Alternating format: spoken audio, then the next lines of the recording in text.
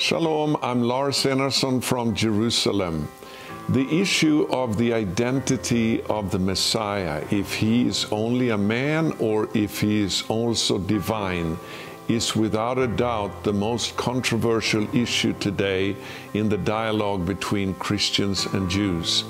Today, many Christians all over the world are beginning to discover the Jewish roots of our faith. And so this issue is very, very important.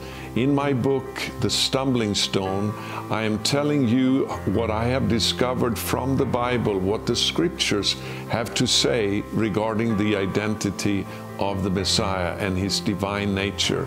And I believe that you will find this book very helpful if you are pursuing especially the relationship with the Jewish people and the Jewish roots of our faith. God bless you.